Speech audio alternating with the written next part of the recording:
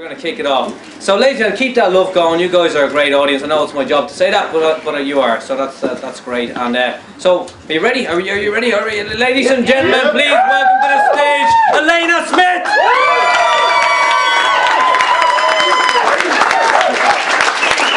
Keep it going!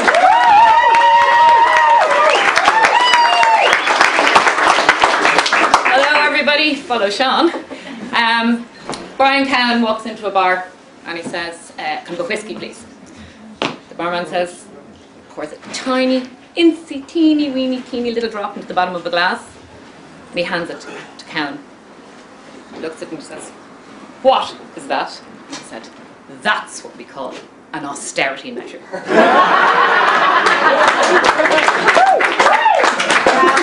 So guys, Christmas next week. Everybody organised, prepared? Nope. Yeah, no? Nope. I am. I'm an organised person. I can't leave anything to chance. Everything has to be done in advance, so there's nothing left to chance. So with that in mind, I have been in training for Christmas since Halloween. I've all my presents wrapped and tucked under the tree, and I have been boozing and stuffing my face constantly since the start of November. In fact, I've already put on 70% of my Christmas weight gain target. That's organised, huh? If I keep up to the strict regime that I've already taken on, I should be the size of Santa by New Year's.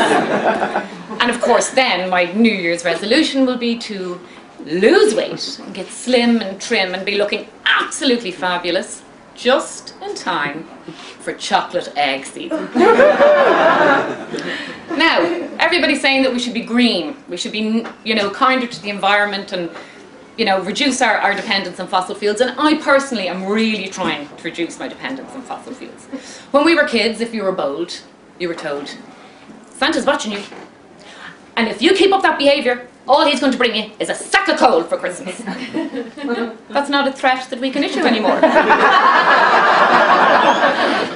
We need renewable resources. We have to keep our fossil fuels. So I have been telling my children, you do that one more time. Santa's watching. I tell you, Santa's watching. If you do that one more time, all you're going to get from Santa this year is a big sack of wind. Now,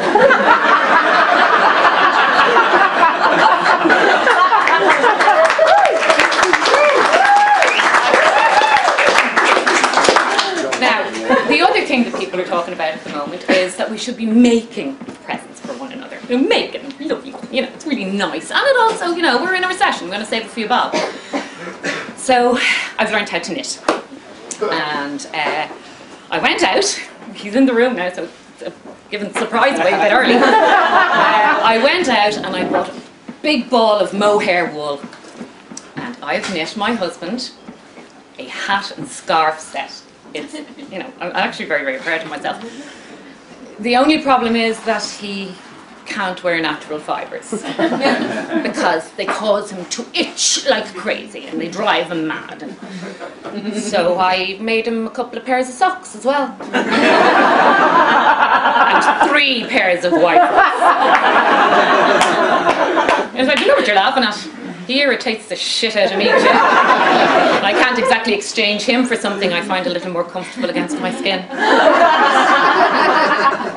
But speaking of exchanging things, my boss has exchanged every single gift I have ever bought the bitch.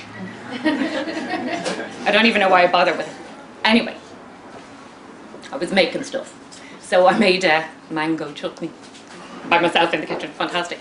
And then I put it in a little sterilised jar. There must be a sterilised jar with a little gingham lid, a little pretty little label, and it's absolutely beautiful. And to be honest, it's really, really gorgeous. The only problem there is that, as far as I know, she's allergic to mango. Now, if she were to taste it, which of course you shouldn't, if she were to taste it, her face might blow up really big, or she could break out in a hideous rash, or she might even go into anaphylactic shock. But really.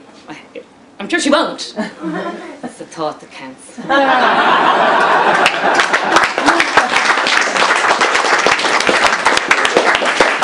Thank you very much. You've all been very, very nice. And I just want to leave you with one idea just before I go.